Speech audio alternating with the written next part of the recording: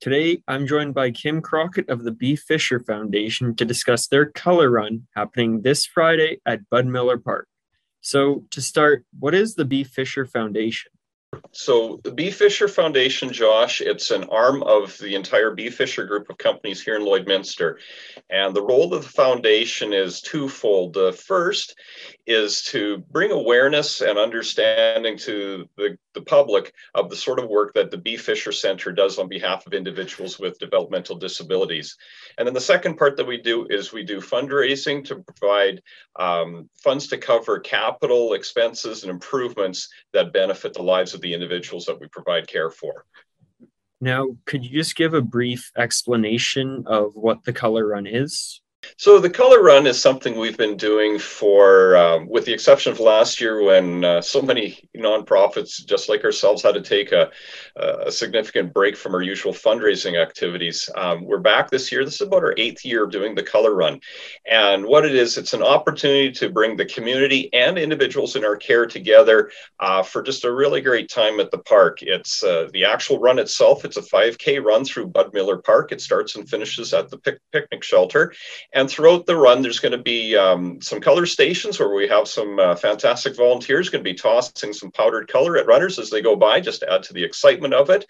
And then back at the picnic shelter itself, when the race is all done, there's going to be music provided by first-class entertainment, some snacks, beverages, and just an enjoyable evening in the park. And it's a very family-friendly event. People of all abilities and skill sets, they can all enjoy an evening like this. It's not so much a race as it's just a time to get together, and you can run it or walk it as quick or as slow as you like.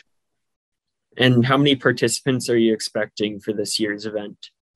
Well, we were optimistic that we would get into at least a couple hundred people. We were just a little bit unsure how many people might show up after taking a break for a year. And we recognize there's still some health concerns going on within, not just in the community, but within our, both of our provinces.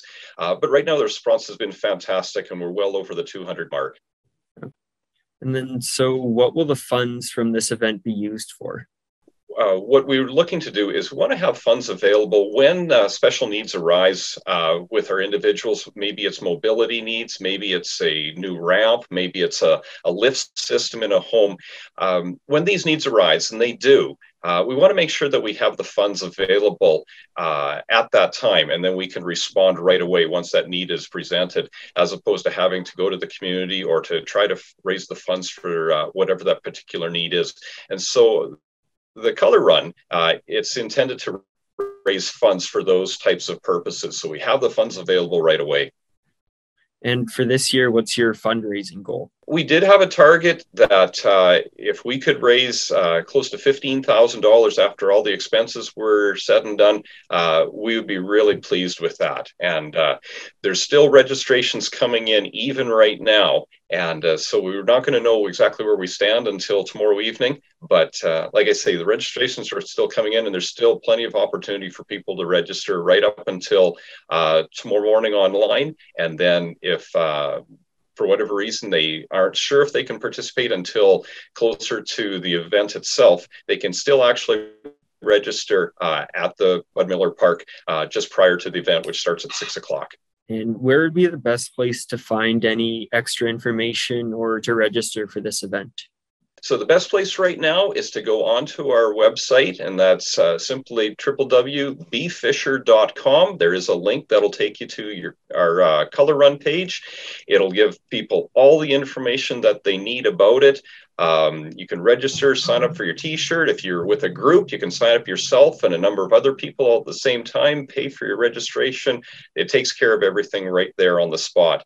And like I say, if for some reason somebody just can't decide until closer to that moment, they can certainly come to the park. It's cash only at the park. There will be people starting to gather shortly after 5 o'clock, and the run itself, it actually starts pretty much sharp right at 6 o'clock tomorrow. And should just put in one little plug, our longtime friend in this area, Kurt Price, will be our MC for the evening. So we're looking forward to what sort of entertainment he can add to the whole event as well. Well, thanks for taking the time, and good luck with your event. Hey, thank you so much, Josh. Thanks for taking the time to find out a little bit more about what we're doing.